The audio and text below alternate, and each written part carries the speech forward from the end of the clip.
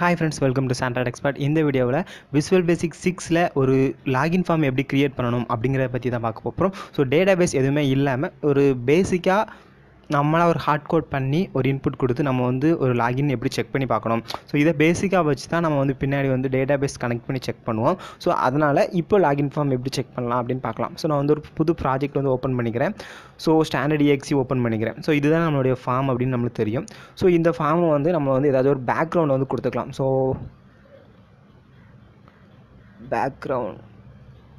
Background colour, so இதில் ballot அப்படிங்கிறது set பண்ணி நான் வந்து ரெட் கலரை வந்து நான் பேக்ரவுண்ட் கலரில் வந்து நான் கொடுத்துக்கிறேன். ஸோ இப்போ இதில் வந்து ஏ அப்படிங்கிற ஒரு இது இருக்கும். ஸோ இதுதான் வந்து லேபிள். இந்த லேபிளில் தான் நம்ம வந்து நேம் கொடுப்போம். ஃபார் எக்ஸாம்பிள் ஸோ இப்போ ஒரு லேபிளை ட்ராக் பண்ணிக்கிறேன். ஸோ ட்ராக் பண்ணி இதில் வச்சுட்டு இதில் வந்து இதில் வந்து இப்போ லேபிள் 1ன்னு இருக்குது. ஸோ இதில் வந்து நம்ம என்ன பண்ண போகிறோம்னா யூசர் நேம் அப்படின்னு கொடுக்க போகிறோம். ஸோ அது எங்கன்னா இதில் கேப்ஷன் ஒரு ஆப்ஷன் இருக்கும். அதை எடுத்துகிட்டு அதில் வந்து யூசர் நேம் அப்படின்னு கொடுத்துருங்க. ஸோ அடுத்து இதை வந்து ஃபார்மேட் பண்ணணும். ஏன்னா இது வந்து பார்க்குறதுக்கு அவ்வளோ லுக் இல்லை. ஸோ இப்போ இதுக்கு என்ன பண்ணணும் அப்படின்னு பார்த்தீங்கன்னா இதில்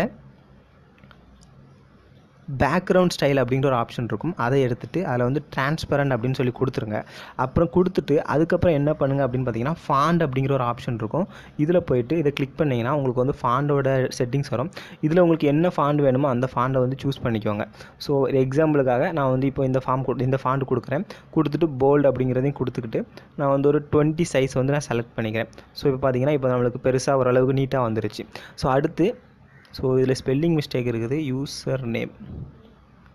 ஸோ ஓகே, யூசர் நேம் போட்டாச்சு. அடுத்து வந்து பாஸ்வேர்டு. ஸோ பாஸ்வேர்டுக்கு நான் இன்னொரு லேபிள் வந்து ரைட் பண்ணிக்கிறேன். ஸோ அதையும் அதே போல் நான் ஃபார்மேட் பண்ணுறேன். பாஸ்வேர்டு அப்படின்னு நான் கொடுத்துக்கிறேன். கொடுத்துட்டு ஸோ அதோட பேக்ரவுண்ட் ஸ்டைலையும் நான் வந்துட்டு டிரான்ஸ்பரண்ட் அப்படின்னு சொல்லி கொடுத்துக்கிறேன். அதுக்கப்புறம் அதோட செட்டிங்ஸில் போயிட்டு ஃபாண்ட் செட்டிங்ஸில் போயிட்டு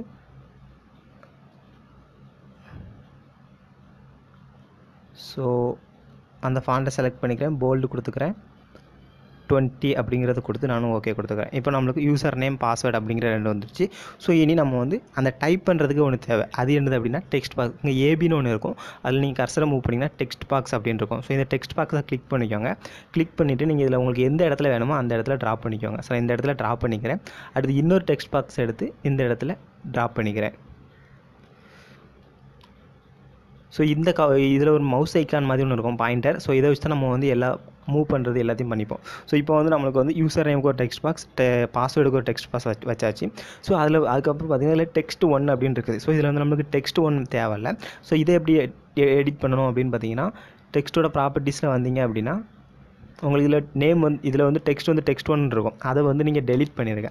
அதை டெலிட் பண்ணிவிட்டு அதுக்கு பதிலாக டூல் டிப் டெக்ஸ்ட் அப்படிங்கிற ஒரு ஆப்ஷன் இருக்கும். இதில் போய் வந்து என்ன பண்ணுங்கன்னா என்டர் யுவர் டெக்ஸ்ட் அப்படின்னு இருக்கும். ஸோ இதில் நிறைய என்டர் யுவர் யூசர் நேம் அப்படின்னு கொடுத்துக்கோங்க.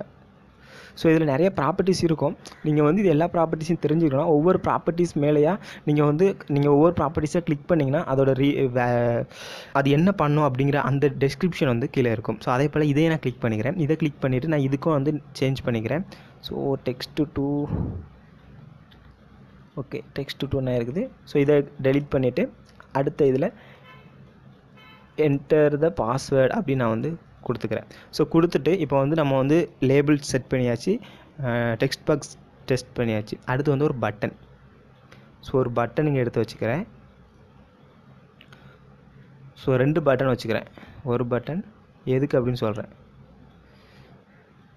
ஸோ 2 பட்டன் வந்து வச்சிட்டோம். ஸோ ஓகே, 2 பட்டன் வச்சாச்சு.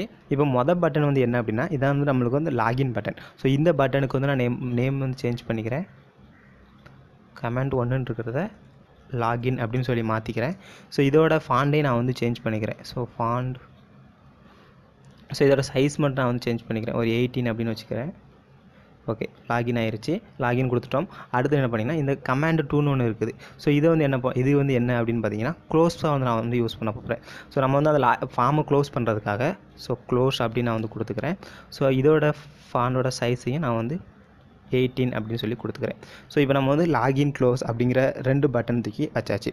ஸோ இப்போ அடுத்து என்ன பண்ண போகிறோம் அப்படின்னா இந்த லாகின் அப்படிங்கிற இந்த பட்டனை கிளிக் பண்ணும்போது இந்த யூசர் நேம் பாஸ்வேர்ட் ரெண்டும் கரெக்டாக இருந்துச்சுன்னா நம்மளுக்கு வந்து இன்னொரு ஃபார்ம் வந்து ஷோ ஆகிற மாதிரி நான் வந்து செட் பண்ண போகிறேன். ஸோ நான் அதுக்கு என்ன பண்ணிக்கிறேன்னா இன்னொரு ஃபார்ம் வந்து நான் வந்து ஆட் பண்ணிக்கிறேன். So add form. ஸோ இப்போது 2 ஃபார்ம்ஸ் வந்து ஆட் பண்ணிட்டோம். ஸோ இப்போ இந்த ஃபார்மில் போயிட்டு ஸோ இதில் நான் இப்போ என்ன பண்ணுறேன் அப்படின்னு பார்த்தீங்கன்னா லாகின் அப்படிங்கிற இந்த பட்டனை நான் டபுள் கிளிக் பண்ணுறேன்.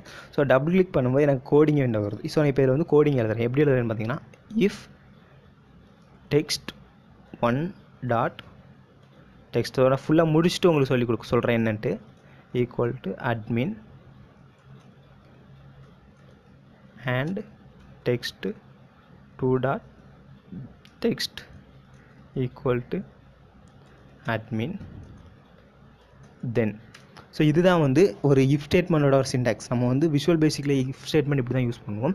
So if text one dot text அப்படின்னா நம்ம அங்கே கொடுத்துருக்க டெக்ஸ்ட் பாக்ஸ் 1. ஸோ அந்த டெக்ஸ்ட் பாக்ஸ்க்கு நேம் நீங்கள் பார்க்கறதுனா இதில் இருக்கும். இதில் பார்த்தீங்கன்னா இதில் வந்து டெக்ஸ்ட் 1 அப்படின்னு இருக்குது.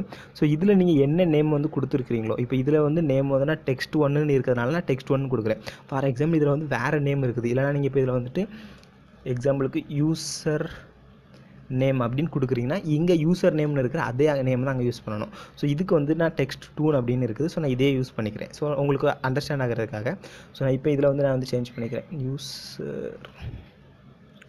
ஸோ அங்கே எப்படி கொடுத்துருந்தேன் அதை நான் கரெக்டாக கொடுக்கணும். So user capital name user name dot text equal to admin and text 2 dot text equal to admin தென்.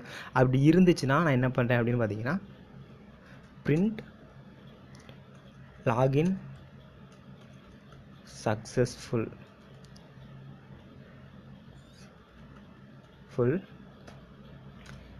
அப்புறம் form 2 dot show. So form 2 show பண்ணுறேன்.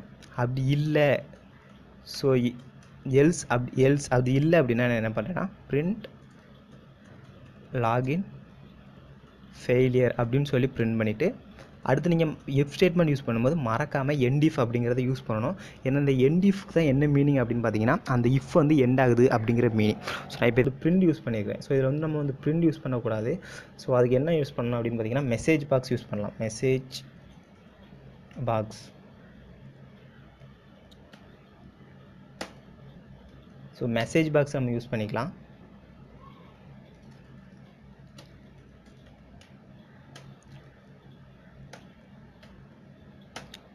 ஸோ இப்போ நான் இதை வந்து ரன் பண்ணுறேன். ஸோ இப்போ இதை ரன் பண்ணும்போது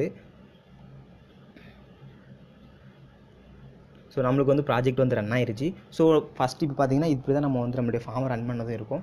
ஸோ இந்த இடத்துல நீங்கள் கர்சரை வச்சிங்க அப்படின்னா என்டர் யுவர் யூசர் நேம் அப்படின்னு கேட்குது. ஸோ இது வந்து நம்ம எங்கே கொடுத்தோம் அப்படிங்கிறது உங்களுக்கு ஞாபகம் இருக்கும்னு நினைக்கிறேன். டெக்ஸ்ட் பாக்ஸோட ப்ராப்பர்ட்டிஸில் நம்ம வந்து கொடுத்தோம்.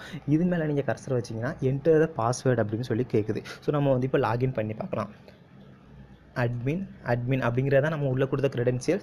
ஸோ அட்மின் கொடுத்துட்டு லாகின் கொடுக்குறேன். இப்போ பார்த்தீங்கன்னா லாகின் சக்ஸஸ்ஃபுல் அப்படின்னு சொல்லி வருது. ஸோ நீங்கள் இதை ஓகே கொடுத்த உடனே உங்களுக்கு அடுத்த டெக்ஸ்ட் பாக்ஸ் வந்து உங்களுக்கு வந்து ஓப்பன் ஆயிடுச்சு. ஸோ இப்போ இது வந்து ட்ரூவாக இருந்தால் ஸோ இப்போ இது வந்து ஃபால்ஸாக இருந்துச்சுன்னா என்ன ஆகுன்னு பாருங்கள். லாகின் ஃபெயிலியர் அப்படிங்கிற அந்த இது வந்து வந்துருச்சு. ஸோ அடுத்து இங்கே க்ளோஸுங்கிற ஒரு பட்டன் இருக்குது. ஸோ அதுக்கு வந்து நம்ம வந்து கோடிங் எழுதலாம். ஸோ நான் டிசைன் பேஜ் எடுத்துக்கிறேன். ஸோ க்ளோஸ் அப்படிங்கிறத கிளிக் பண்ணேன் அப்படின்னா நான் வந்து என்ன பண்ணிக்கிறேன்னா ஃபார்ம் 1 டாட் ஹைட் அப்படின்னு நான் வந்து கொடுத்துக்கிறேன். ஸோ இப்போ நான் அந்த ப்ராஜெக்ட் ரன் பண்ணுறேன். ஸோ நான் இந்த க்ளோஸ் அப்படிங்கிற இந்த பட்டனை கிளிக் பண்ணுறேன். எனக்கு வந்து ஃபார்ம் 2 வந்து கைட் ஆயிடுச்சு.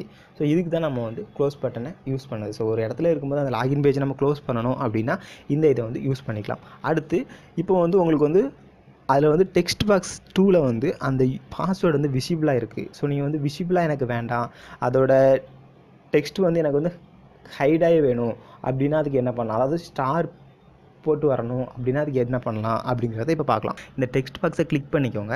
அதோட ப்ராப்பர்ட்டிஸ் நீங்கள் பார்த்தீங்க அப்படின்னா ஸோ இதில் வந்துட்டு பாஸ்வேர்டு கேர் அப்படிங்கிற ஒரு ஆப்ஷன் இருக்கும். அதில் போய்ட்டு உங்களுக்கு என்ன கேரக்டர் பிரிண்ட் ஆகணுமோ அதை நீங்கள் வந்து கொடுங்க. நான் இப்போ இதில் இந்த இடத்துல ஸ்டார் அப்படின்னு சொல்லி கொடுத்துக்கிறேன். ஸோ நான் இப்போ இதை ரன் பண்ணுறேன். ஸோ இதை ரன் பண்ணுறேன். எனக்கு வந்து இப்போ வந்து யூசர் நேம் கேட்குது, அட்மின் அப்படின்னு சொல்லி கொடுக்குறேன். பாஸ்வேர்டு கேட்குது, அட்மின் நான் டைப் பண்ணுறேன். ஆனால் எனக்கு பார்த்தீங்கன்னா பாஸ்வேர்டு வந்து கைட் ஆயிடுச்சு. ஸோ நான் இப்போ இதை வந்து லாகின் பண்ணுறேன். Login successful okay. அடுத்து பார்த்திங்கன்னா ஃபார்ம் 2 வந்து ஷோ ஆயிடுச்சு. அடுத்து க்ளோஸ் பண்ணுறேன், க்ளோஸ் ஆயிடுச்சு. ஸோ இப்படி தான் நம்ம வந்து ஒரு லாகின் ஃபார்மை வந்து நம்ம வந்து க்ரியேட் பண்ணுவோம். ஸோ இப்போ வந்து உங்களுக்கு வந்து அந்த லாகின் ஃபார்மில் அந்த கேரக்டரை வந்து கைட் பண்ணணும், அதுக்கு பதிலாக ஸ்டார் பிரிண்ட் பண்ணணும் அப்படின்னா எப்படி பிரிண்ட் பண்ணணும் அப்படின்னு உங்களுக்கு தெரிஞ்சிருக்கும்னு நினைக்கிறேன். ஸோ நீங்கள் இதில் டைப் பண்ணுற இந்த வேல்யூ கூட உங்களுக்கு ஃபாண்ட் எப்படி வேணும், சைஸ் எப்படி வேணும் அப்படின்னா நீங்கள் வந்து இதில் வந்து ஃபாண்ட் இருக்குது, ஃபாண்ட் கலர் அப்படிங்கிறது நிறைய ஆப்ஷன் இருக்கும், அதை போய் நீங்கள் சூஸ் பண்ணிக்கலாம்.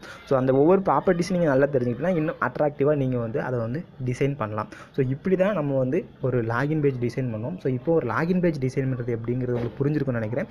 இந்த வீடியோ பிடிச்சிருந்தா இந்த வீடியோக்கு ஒரு லைக் கொடுங்க. இந்த வீடியோ பார்த்தாங்க மறக்காமல் கீழே கமெண்ட் செக்ஷனில் சொல்லுங்கள். இதே போல் இன்னும் நிறைய வீடியோ தெரிஞ்சுக்க கீழே இருக்கிற ரெட் கலர் சப்ஸ்கிரைப் பட்டனை கிளிக் பண்ணி சப்ஸ்கிரைப் பண்ணி பக்கத்தில் இருக்க பெல் ஐக்கானையும் கிளிக் பண்ணிடுங்க. தேங்க்யூ ஃபார் வாட்சிங்.